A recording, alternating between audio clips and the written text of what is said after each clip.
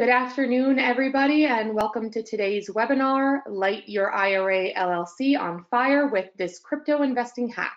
I'm Erica Figueredo. I'm the marketing specialist here at Next Generation, and we have an exciting discussion for you today. But before we get into all of that, I wanted to review some housekeeping items, introduce our speakers, and tell you guys a bit about Next Generation.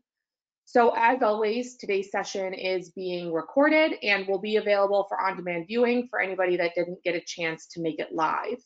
If you are here with us live, you'll be muted for the entirety of the session.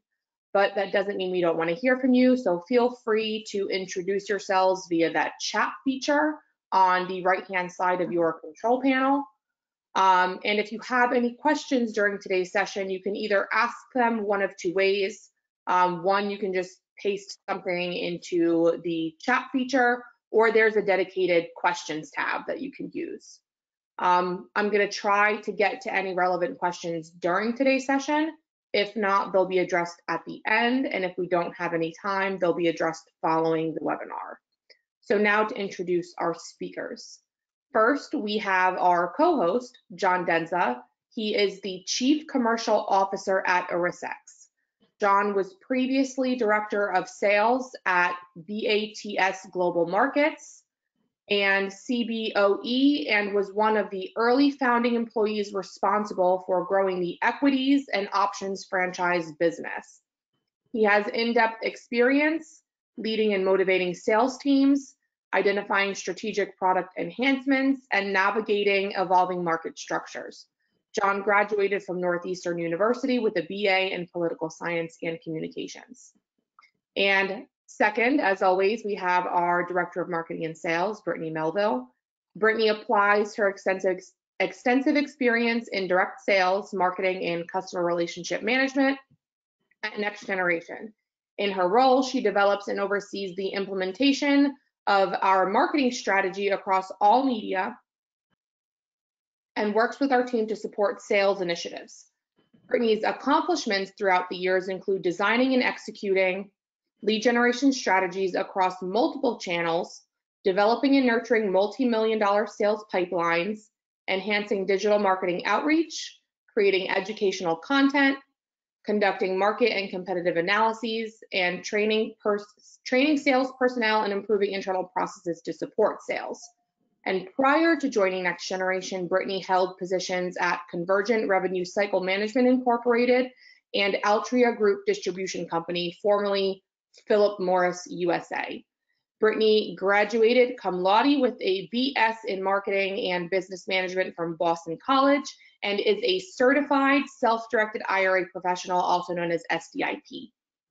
Brittany and her husband currently live in Branchburg, New Jersey with their son. She also owns a rental property at the Jersey Shore. In her free time, she enjoys dancing, working out, playing piano, cooking, reading, and cheering on her unfortunate football team, the Philadelphia Eagles.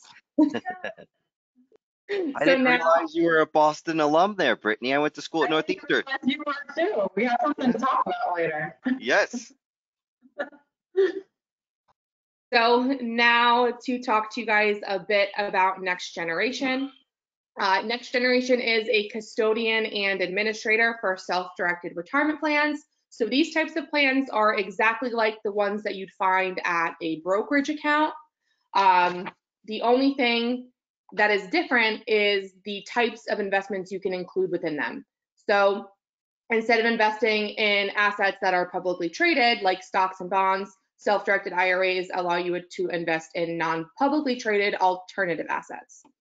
Our administrative firm and headquarters, Next Generation Services, is located in Roseland, New Jersey, and provides the record keeping and tax reporting services for all of our client accounts.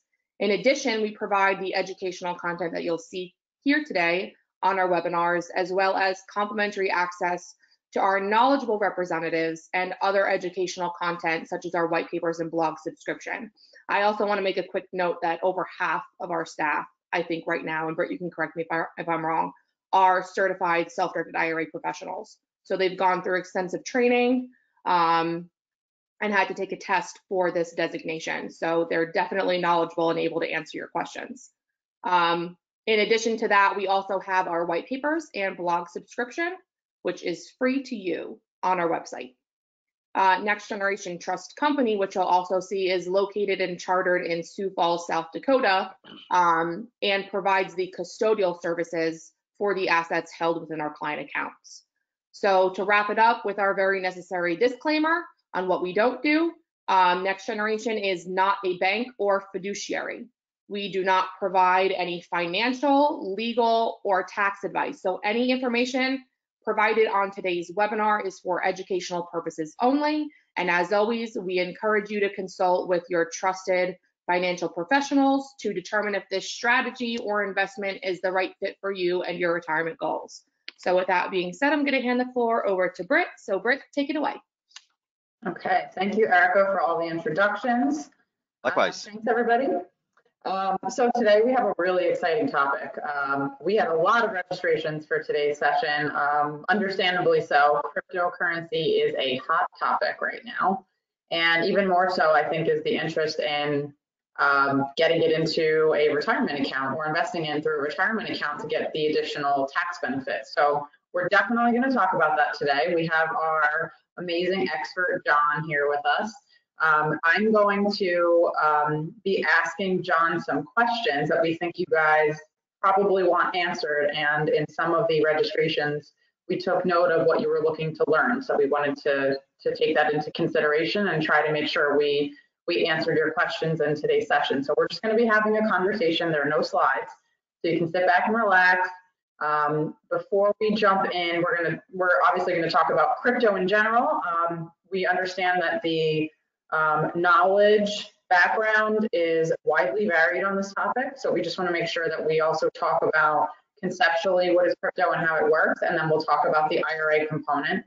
Before we do that, John, I just want to give you a chance to, I know we did an introduction on you, but tell us just quickly about ErisX and your company's role as it relates to cryptocurrency. Sure, Britt, thank you for that. And Erica, thanks for the introduction. So a little background on myself. I've always been kind of in the capital market space, having worked at different exchanges, being involved in Island ECN, NASDAQ, CBOE, and BATS over the years. Always in a sales and account management role, so either being focused on equities or options. I would say about 5-6 years ago, I started researching on crypto, and I noticed the parallels between crypto and traditional capital markets, that being from a routing, market data standpoint, and then also just ultimately, I just believe that the digital aspect of the asset, I found it fascinating. So I fell down the rabbit hole about 5-6 years ago, and then I was fortunate enough 2.5-3 years ago to start speaking with the CEO, who I had a relationship with previously. And I've been with ErisX for 2.5 years now. I started out in business development and worked my way up into being the chief commercial officer. Little background on ErisX. So ErisX was founded in, I would say about 7-8 years ago. They had come up with an interest rate swap futures product, and they were using the CME to clear those futures products because they held what's called a DCO. What ended up happening is we ended up licensing the IP to the CME, and we were holding this futures exchange medallion to operate an exchange. And the early investors recognized that for crypto to be successful and to take off the way it needs to and have the adoption that we should have, is there needed to be regulation, transparency, and compliance in the space. People needed to be comfortable with the investment. So what the early investors decided to do from the cap table is, one, they decided to grow the cap table, and several different investors came in. Some names your group might, your user base might know, such as Susquehanna, Virtu, which is a prop trading shop, and then also from the miner space, Bitmain, which is a very large miner, one of the biggest in the world, invested in ErisX. Also from the exchange side, CBOE, CME, and NASDAQ. And then the piece that really got me excited was having had this capital markets background, you always want to build a healthy exchange where you have the right mix of participants there, people that are helping to drive the prices and provide good execution quality, and then also retail participation that could take advantage of the environment. So in April 2019, we launched spot trading for crypto, which allows you to buy one of 4 different cryptocurrencies. And then as the year progressed, we ended up getting our DCO, which allows us to clear futures trades. And then over the next year and a half, we kind of focused on getting all the money transmitter licenses so we can support customer business in all the different states, including New York. And then this last year, we got approved for cash settled futures in addition to physically settled futures from the CFTC. And then take us fast forward to today, and I would say the tail end of the year, we've been focused on our margin application, which has been ongoing with the CFTC. So in a nutshell, ErisX is a little bit different than your traditional exchanges that you would deal with. So if you look at a Coinbase or a Gemini, they're strictly focused on spot.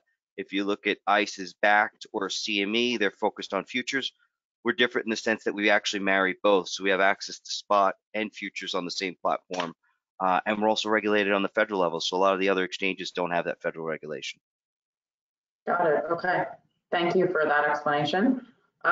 So let's jump into what actually is crypto, and a question that we often get as well is how is it different from precious metals like gold or silver?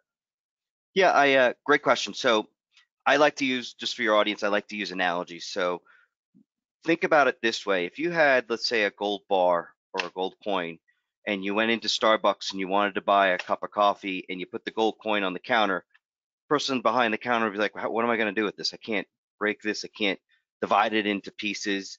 I can't accept this as a form of payment, unfortunately. It's not practical.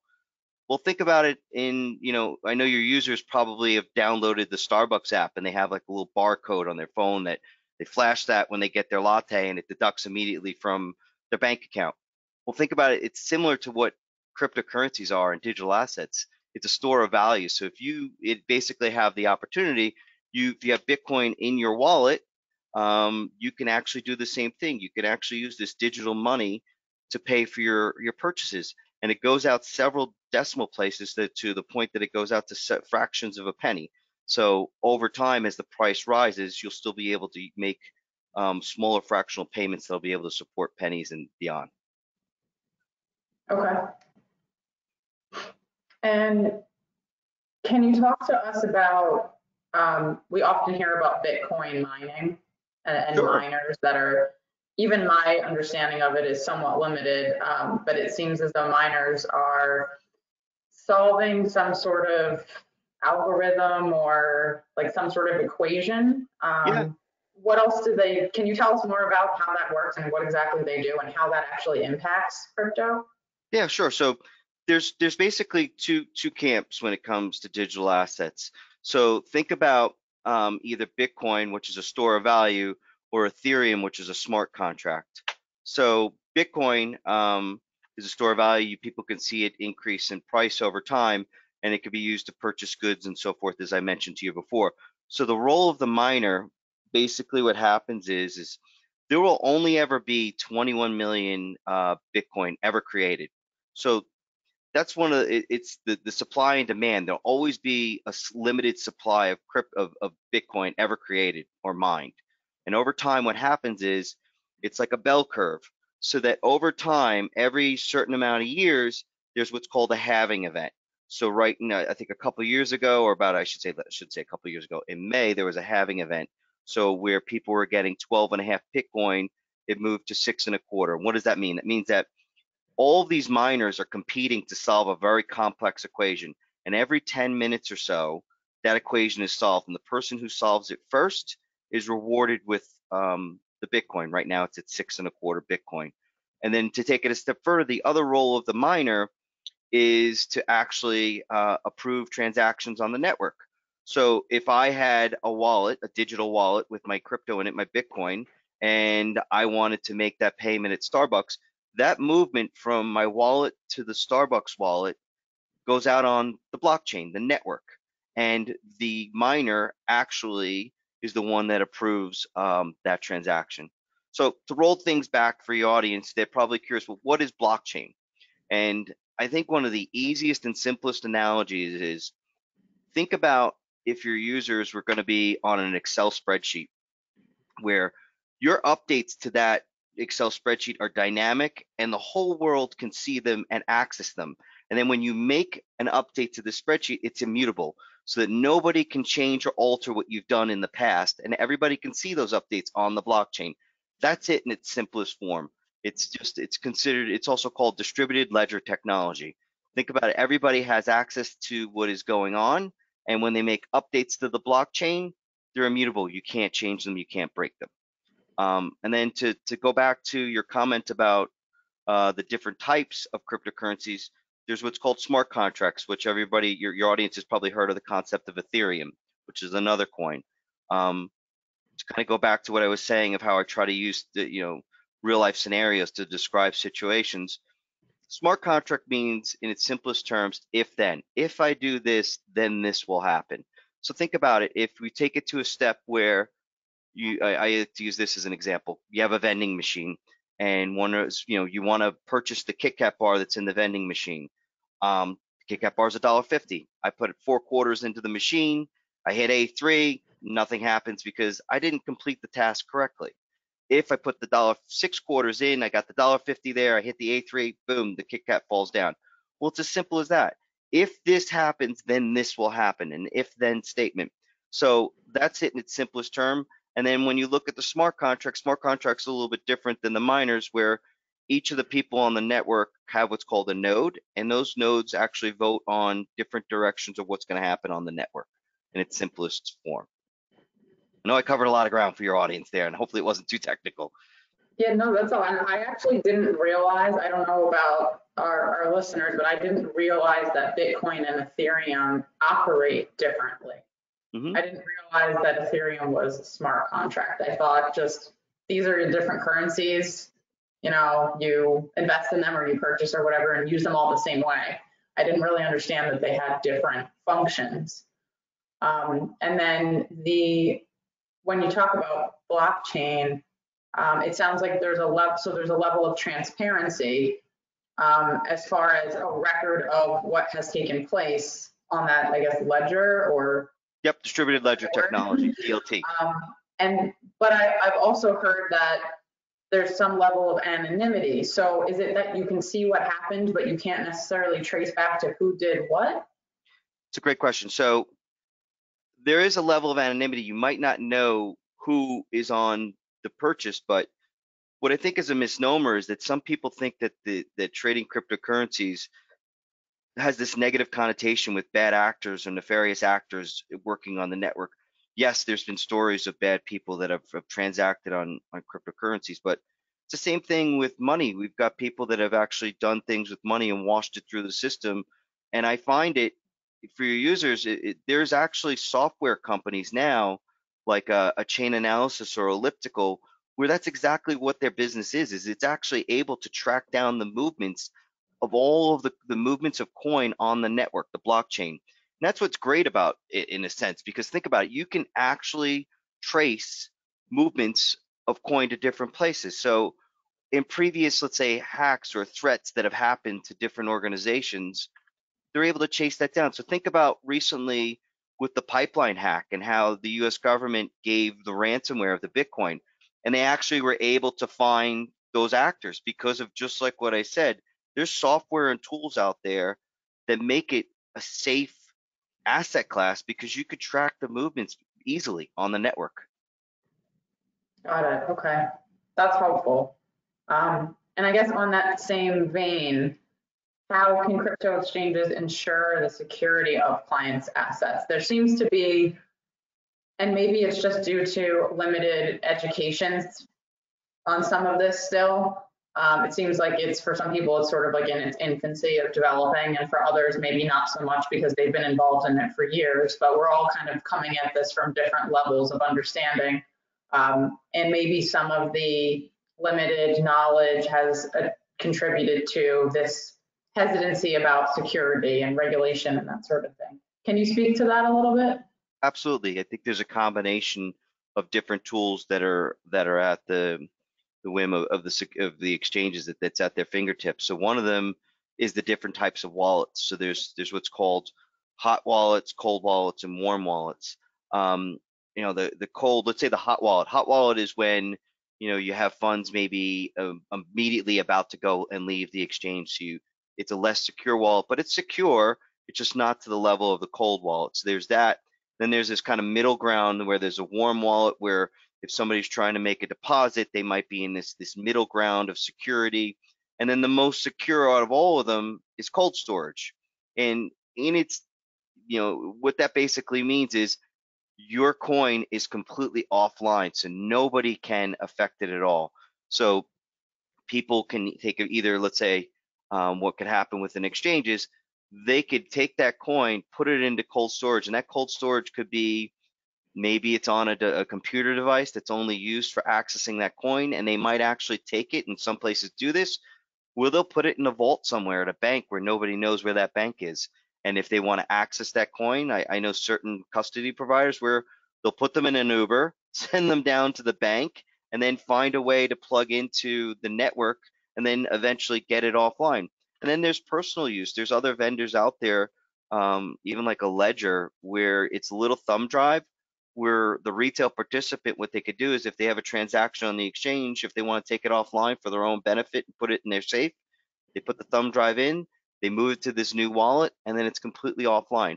So there's that level of security. Also from an exchange level, what some exchanges have been pursuing and other banks and so forth is there's this term called a SOC 2. This is basically you're going through an extensive review by an outside group, looking at all your security measures. So in its simplest terms, I have here the categories that they look at are security, availability, processing integrity, confidentiality, and privacy. So when somebody gets approved for a SOC 2, it's a pretty big deal because there's a significant amount of work that has to go into this. I would say it could take anywhere from 3 to 4 months of prep for an exchange or a bank or a software company. And then they actually go through the testing, which could take another 3 to 4 months. And when you come out the other side, you're going to get this SOC 2 approval. And then when institutions and retail are looking or considering who to transact with, that's a huge plus because it shows that we've done the rigorous work to be a protected venue.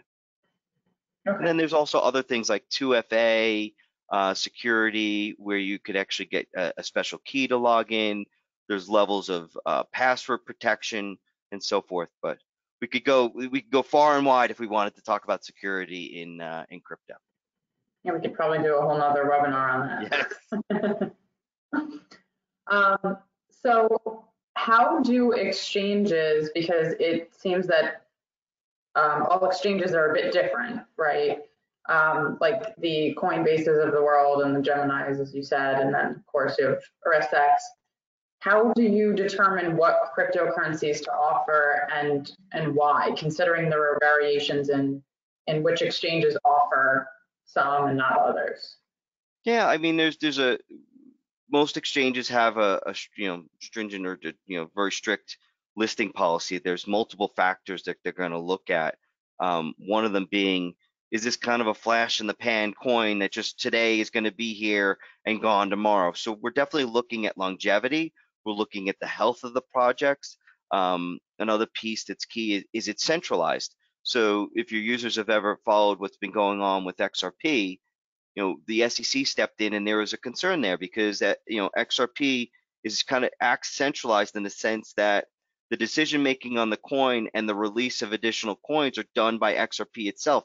It's not using that approach like I mentioned before, that decentralized approach with the different nodes voting on the network. They control all the voting rights themselves, and that's why the regulator raised the red flag and they wanted to dig deeper into it.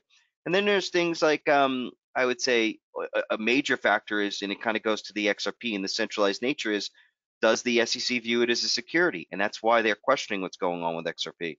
And then there's other things like we're approved for our BIT license. New York has what's called a green list of approved tokens that are allowed to be traded in the state. So we're going to look to that as well. And then there's other things too. Everybody's on different protocols, so you want to see, is it an adoptable protocol that you can actually code to easily? Will there be mass adoption? There's reputational impact, short and long-term demand. There's a long host of items, but usually what happens is that if you go through all these criteria, then it's going to probably go to your risk committee at that exchange. They're going to look at it and review it, and then if they make a decision, it'll probably go to your executive committee, and then finally they'll move towards listing the coin. Okay. So I imagine that understanding that security or level of security would be especially important too. I know we're going to talk about IRAs today. And when we think about investing retirement dollars into something, it is typically a long-term play. So having some understanding of that would be especially important when thinking about retirement accounts. Absolutely. I mean, that's the beauty of the retirement account itself, Britt, is you're looking at this long-term view and the potential upside that could happen in some of these digital assets. And I'm not a tax expert, but the fact that you're deferring it to when you'd be eligible to release the funds within your IRA, it's pretty amazing that you could have this growth over this period of time and have the tax benefits. Absolutely, absolutely.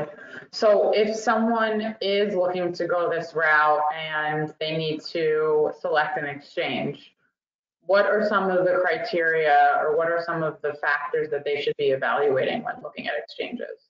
It's a great question. So I would say that one of the most important is customer service. I think that what happens with a lot of the different venues is you find yourself, because they've grown so fast, that it's almost difficult to get through to their customer service desk or their client service team to ask them simple questions, or there's long onboarding times because they don't have the capacity to support the demand. So I think it's important that when you're considering a destination, you want to work with a group that's going to be available and that you could pick up the phone and ask them a question instead of getting the bot online or hopefully sending an email and wishing for the best that you're going to get an answer. I think also what your users should look for is fair and transparent pricing. If you look at some of the fee schedules out there by the different exchanges, they're very convoluted and confusing. I mean, I'm in the industry and I read some of them and I'm shaking my head and wondering, do I have to stand on one foot and hold my other hand up in the air and then maybe I get this price point? It's very confusing to somebody who's new to the industry. The other part is regulation. You want to be trading on a venue that you feel comfortable and safe on. As I mentioned, we're on the federal and state level, we're regulated. You're going to want to look at that as well when you're dealing with the destination, because there are certain requirements put on them than other places wouldn't, like routine audits that the state or federal could come in, do an audit question, and that's really important. You want to feel safe with the venue. And then lastly, it comes down to the team. I never wish anything negative on anybody, but do you want a team that might be focused strictly on technology, or do you want to work with a group that has capital markets experience that is trying to take the industry to the next level? And I think that that's what's important. If crypto is going to reach those other levels, you almost have to pull some of the concepts and the compliance and transparency from traditional capital markets and lay it over crypto. Mm-hmm. Yeah, and it's customer service is certainly something that we also place a lot of emphasis on, especially Absolutely. in today's marketplace. There's that fine line between giving your users options to communicate in the ways that they prefer, but always having that ability to connect with somebody and to get the guidance that you're looking for, especially when someone's holding your money or investments. You do not want to feel like you can't get in touch with someone, or you have to wait hours to hear back or days to hear back. So that's definitely important. Couldn't agree more. You mentioned mass adoption. Did you cover everything that you wanted to talk about on mass adoption? I think just for your audience, I think when I refer to mass adoption, there's so many things going on in the space that shows that it's moving in the right direction, up and to the right. And I think there's also this misnomer that people say, oh, there's this volatility and these wild gyrations in the market, I don't feel comfortable getting involved. And I always like to refer to, let's look at the price movement of Tesla from March, I should say, of 2020 to where we are today. We saw basically the price of Tesla go from $85 to February of 2021 reaching technically $4,000 if you're not going to account for the split. So that's a 47x increase in value over that period of time. If you're going to compare that to where the price of Bitcoin has been, it's moved from 6,300 in that March of 2020 to a price of just under 60,000 roughly. That's a 9.5x. So when people are concerned about volatility and the movement and so forth, I like to, if you're going to stack the two against each other, obviously Tesla and some of the other equities that have been traded also have these wild gyrations that far outweigh what's happened with crypto and Bitcoin. And then there's other pieces too. I find that people should look at some of the mass adoption from the institutional community. You've got Fidelity being involved in crypto, which is just a tremendous name and brand in itself for the industry with trillions in assets under management. You've got Mass Mutual, traditional insurance person group that's buying 100 million in crypto a couple months back. You hear these stories about Michael Saylor and MicroStrategy constantly doubling down on their investment in the crypto space. I think that they've acquired recently now $2.2 billion worth of crypto.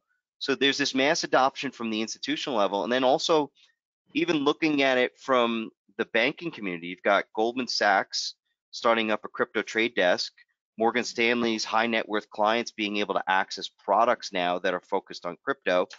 And then even like a BNY, which is the largest custodian in the world with 41 trillion in assets under management, saying that by the end of the year, they're going to custody coin for their institutions.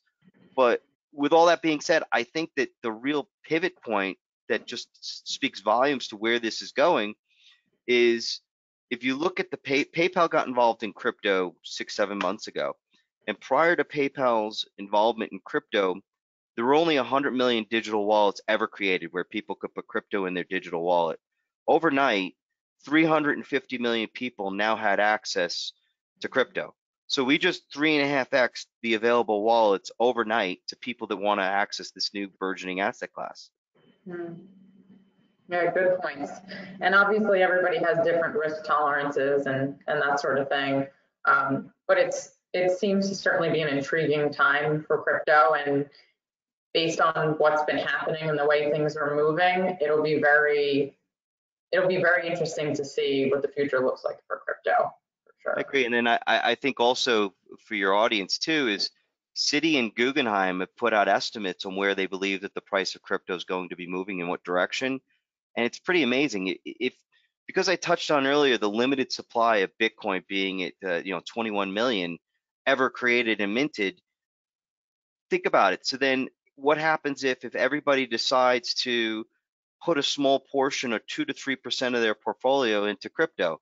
Well, it's going to drive the price. And these estimates that have been given by some of these analysts that they've put out there and they're on, out on the web and public is anywhere from 300,000 to 400,000 for a Bitcoin in the future. Do you have any other comments that you wanted to make on crypto in general that we didn't ask you about?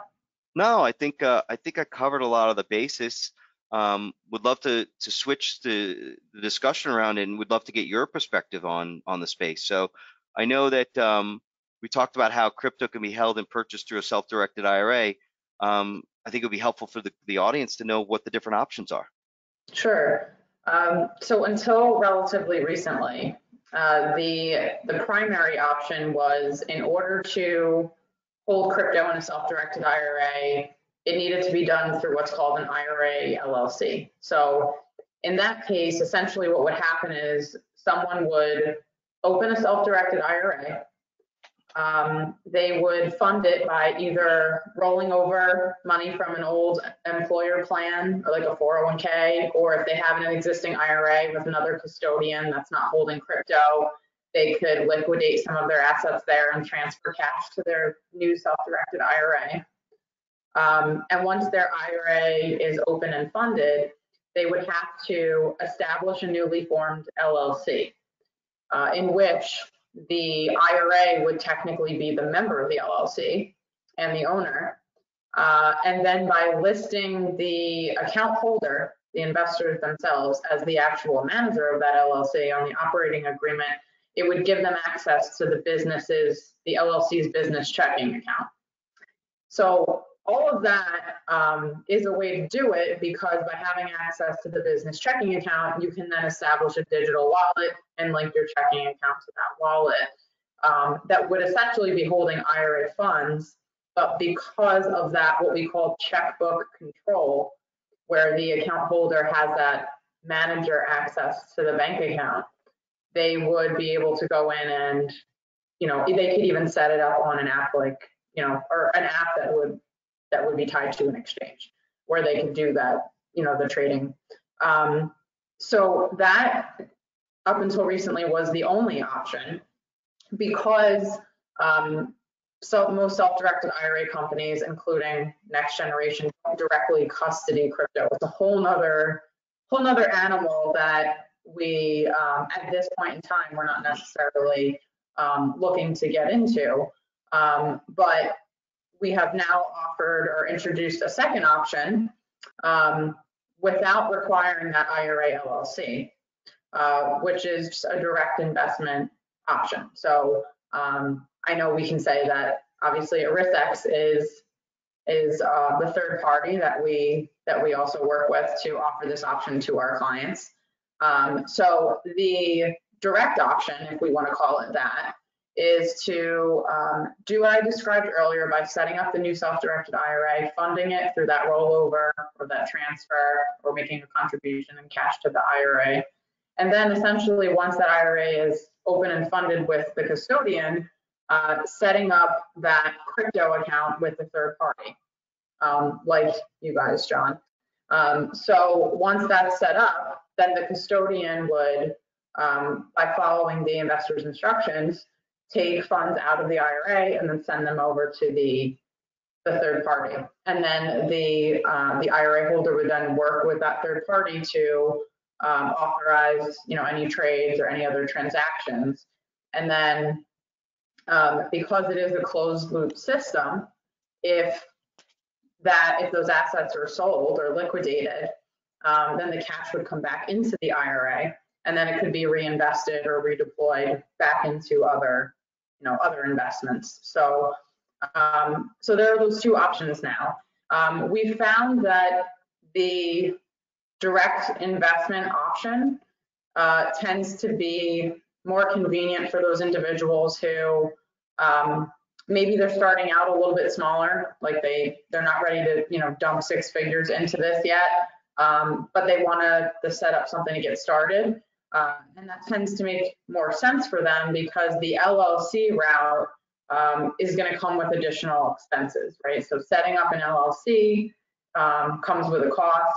Maintaining an LLC comes with a cost, and especially with an IRA LLC, we require that it be set up with an ERISA attorney, which is a specialized attorney that is versed in certain regulations. So there's cost associated with that. So it's basically taking out steps, eliminating steps in the process, and eliminating the need for that extra cost. Another thing that could be perceived as a potential benefit is that doing the direct investment option, the pro of doing that is allowing that self-directed IRA custodian to have more oversight into transactions that are taking place and value, real-time updates in value. I shouldn't say real-time, but regular updates in value on the assets that are being held. Whereas with the IRA LLC option, essentially what happens in that case is the custodian will process the transaction for the IRA to invest in that newly created LLC. But then after that LLC is funded and the investor is kind of using that checkbook control and working the checking account, custodian doesn't have regular oversight on what they're doing, on regular transactions that they're doing. So with that freedom, of course, comes responsibility. Like they say, with power comes responsibility. So with the flexibility to have the checkbook control, you then have the responsibility to make sure that as an investor, you are following IRS guidelines and you're not doing anything that's perceived to be prohibited by the IRS. And because you don't have that regular custodial oversight, there's probably a greater risk of doing something prohibited. Whereas, like we said, with the direct investment option, it's a closed loop system. So it's much less likely that funds are going to leave that account and go somewhere that they shouldn't, if that makes sense. It's perfect. Well said. Do you have any, I know that you have experience working with IRA holders. Do you have any insights that you'd like to share and your experience and the process? How I you mean, guys do it? I think we've tried to simplify it as much as possible so that when a new user wants to have access to an account, we have an exchange member portal that they come in, they log in, and then they go through a simple group of steps and questions, including KYC questions. And at the end of that, we're going to ask you who your IRA provider is, and then you're going to be able to bring a packet back to Next Generation Trust. And then for those that want something a little bit more sophisticated, like on the LLC front, if you send an email to RSX with your request, what we'll do is we'll send you a DocuSign agreement of our entity agreement. You would review it and execute it, and we'd get a copy back to Next Generation Trust as well. And then for those that do get onto the platform, once they are there, they have the option of 2 trading interfaces. One through a quick trade ticket where, hey, I've got $5,000. I want to buy as much Bitcoin as possible right now. Boom, I hit the button, tells you how much you would purchase, and then next step would be to hit the enter and acquire it. And the other piece would be the trading UI, which is a full-blown trading UI with charting and time and sales and so forth. So it gives you optionality between the both of them. Right. And then reporting flows back to us, for example. So we can see kind of on with some level of frequency what's being held and updated value, so that we can also do proper tax reporting on the IRA. But of course, as long as the assets are being held in the IRA, they're not subject to tax. So obviously that's one of the benefits of holding them in the IRA. And then if someone did want to liquidate, they would simply sell off their assets, and then they would that cash would go back to the IRA, and then they could take a distribution from that IRA for personal use. Or of course, if they wanted to transfer that cash back to like a Fidelity brokerage account and do something else with it and get back into public securities, they're free to do that as well. So there's all that flexibility, but as long as the proper channels are being followed and everything's being documented correctly, which is why working with a custodian and working with an exchange that understands IRAs as well, and some of the rules and regs and what not to do, is I would consider best practice for doing it successfully. I agree.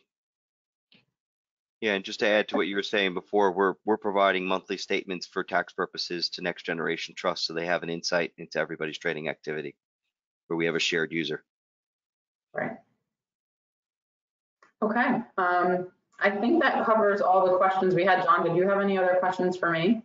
No, I think we're good. I'm excited to work with Next Generation Trust.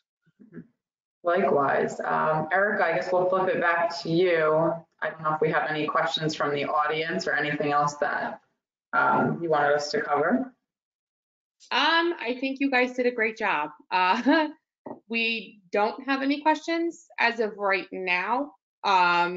I do want to leave that open though. So if anyone is on and wants to ask a question, please paste it into the chat or into the questions tab. We'll kind of hang out for a minute and see if anything comes in. Otherwise, hopefully everyone came here and got what they needed. I have actually, if I can, I thought of a question that might come up. Sure. And it's probably one that we could answer together, I think. But if someone, let's say someone owned crypto in their IRA and then they decided they wanted to take it personally, but they didn't want to liquidate. So essentially taking distributing it to themselves, if that makes sense, so that the ownership would be re-registered from the IRA to them personally. I think we briefly talked about this last week, and I think there were certain circumstances under which that could be done, and then others where it would have to be first liquidated. I hope I'm not putting you on the spot here, by the way. No, I'm good with answering the question. I think I know where you're going. Okay. Yeah, so we touched on the whole concept of a closed loop system. So the closed loop system for the direct participants means exactly that. So when the flow, the monies from ACH or wire are sent in from Next Generation Trust for that account, then they would be able to trade on behalf in that account that we created. But they'll never be able to withdraw the fiat or the coin from the account. It's closed loop. So you purchase, we hold it for you in our custody. You decide that you want to sell out of the position, you sell out of it, and the money flows back to Next Generation Trust. For those that are looking for something a little bit more robust, what you can do is if you have your LLC account, what we're planning to do in the very near future, and we have legal approval to do right now, is allow and permit the withdrawal and deposit of coin into the account. So if somebody had with an LLC account purchases Bitcoin on ErisX and they feel more comfortable taking it offline and using, let's say, like a ledger device that I used to mention before, and they want to take it offline, they have that option, but that's only presented to those who have an entity account. If they have the entity account, which is an LLC, then they have more freedom because a lot more of the responsibilities are put onto the end user itself. So there's two different options. And then also, if somebody has coin in a wallet at another exchange, and if it's in the name of Next Generation Trust, what we can do, and we're working on this right now and I have approval to, is they could roll or move that coin because it's in the same trust provider from that exchange to ErisX. If it was in an exchange with a different provider or it wasn't in an IRA account, they would actually have to technically liquidate, roll over the funds into Next Generation Trust, and then make the purchase. So there are a number of options here, both from moving the actual asset around, like custody of the asset itself, and methods for setting this up in the first place for the investor, depending on what's important to them and what they're comfortable with. So there are, for those who are new and learning about this, obviously, the important thing is just understanding your options, feeling good about really understanding what your options are, the pros and cons of either or, and then deciding for yourself which is the best fit for you. So there are definitely a couple ways to do it. One thing I would add, because we touched on a little bit on what not to do, as far as if you have crypto in your IRA and you purchased it through an exchange, you don't want to be taking that out and just taking it out yourself, right? You don't want to be just like, without consulting anybody, moving it out of that account into a personal account, right? Because remember, we're talking about assets in a qualified account, in a tax advantaged account. So when you have investments in a tax advantaged account, if you move them without going through the proper channels into your personal custody, the IRS is going to assume that it's taxable. And the idea behind going this route and using this strategy is to either defer tax on all your earnings, or if you have a Roth IRA, you could completely avoid having to pay tax on your earnings altogether, which is pretty powerful, but only if you understand the rules and regulations, and of course, relying on a custodian to guide you through that process and educate you on best practices is important, and making sure that you do that successfully. The other thing that has been brought up in the past, or has been asked by some investors, is, well, I already have, I'm personally already invested in crypto, and I have an account in my personal name. Can I just, combine, can I just add my IRA's investments into that account?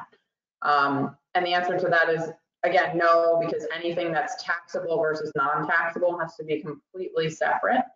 So you would need to create a separate account specifically for the IRA, and then of course keep your personal investments completely separate. And you can of course do both, and do both very successfully, but just keep in mind that anything owned by the IRA should be documented separately from the other.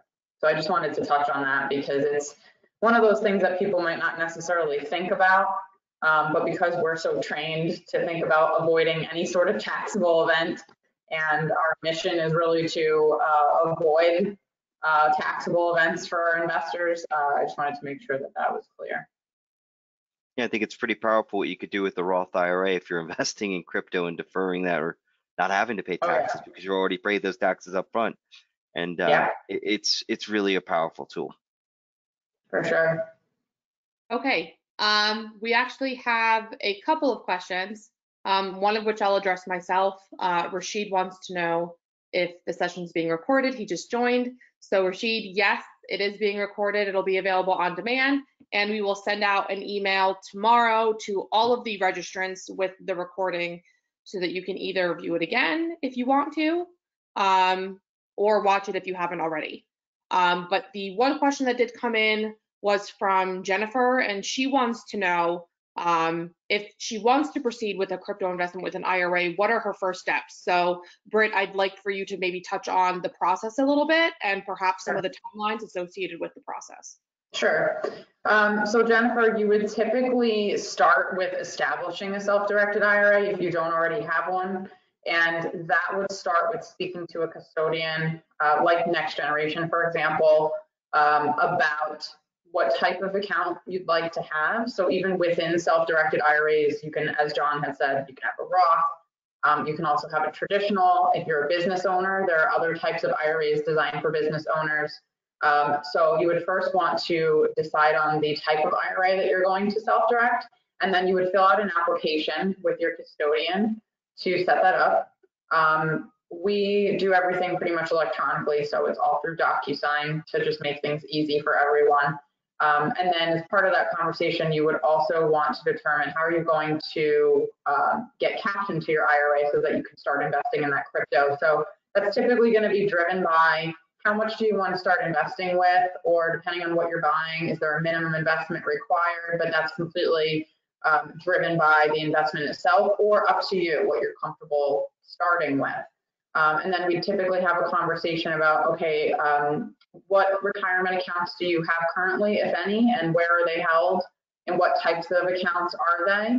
So we can talk about the options for how to move funds over to the newly formed self-directed IRA. So whether it's a transfer or a rollover, or if you don't have any retirement accounts and you wanted to personally make a contribution in cash to get started, that's also an option. So everyone's situation is a little bit unique and different. So that's why we would have a conversation to get a better appreciation for your circumstances and what you currently have. And then once the IRA is established by filling out that application, which just takes about 1 or 2 business days, our transactions team would walk you through the process for getting the funds moved over. So if it's a transfer, for example, they're going to send a transfer request to the other institution. If it's a rollover, they'll tell you what's required for you to initiate that on your end and just guide you through each step of the process. And then at that point is where a company like ErisX would come in, and then what we would do is link everybody together, and then you would complete the application. It's just the second set of paperwork to set up a crypto account for your IRA. And then I guess, John, if you want to add any detail in there, I mean, I know we typically will send the funds over to you guys. And then from there, you would work with the investor. Absolutely. So once you log into our website, there's a page there that you would go through the steps for onboarding. There are a couple different pieces of information that we're going to require, including some KYC questions too. And then once that's completed, then you would select Next Generation Trust, and you would actually have the membership packet that you would take back for their review. And then once everything is said and done, we would actually give you access to the Exchange Member Portal. And that Exchange Member Portal will give you the quick trade ticket and also the ability to use the trading UI. And then, as I mentioned earlier, you can either wire or ACH your funds into your account. And John, I think I remembered seeing that UI is accessible by mobile or desktop. Is that correct? That's correct. So you'd be able to access the trading UI through the desktop. And then we haven't necessarily created an app for the UI yet, but it's actually perfectly sized to be used on your phone. Great. Okay, hopefully that answers the question for Jennifer. Oh, Erica, you said muted. Oh, there you are. I was muted, yeah. Story of 2021. So we have a couple more questions that I think we have time for. I think that they're going to be directed for John. Sure. So Rashid also wants to know who holds the private keys to the crypto, and is there a limit on how much you can invest via a self-directed IRA? He mentioned something about Coinbase that had announced something similar. I think that they said 5%, so he wants to know if there's anything that he might want to be aware of. Yeah, so the private keys, great question. So when we talked about the closed loop system earlier, with the direct members participating on RSX, we eliminate the need for having to actually have those private keys because we keep custody of the coin on RSX, so we do not release the private keys. If you were to go down the path of the LLC or a solo 401k or another different entity, you would actually then have the ability to withdraw the coin, and we'd give you the private keys and you could move it to your own personal wallet. And then what was the second part of the question too, Erica?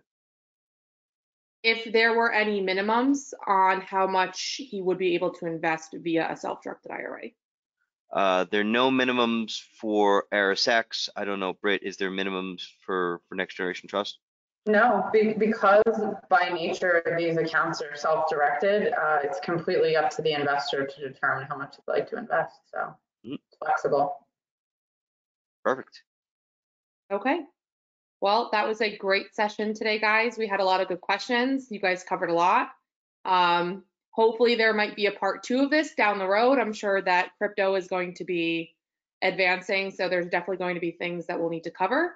But that's it for today. So thank you, John. Thank you, Britt. And thank you to the audiences that joined. And we'll see you next time.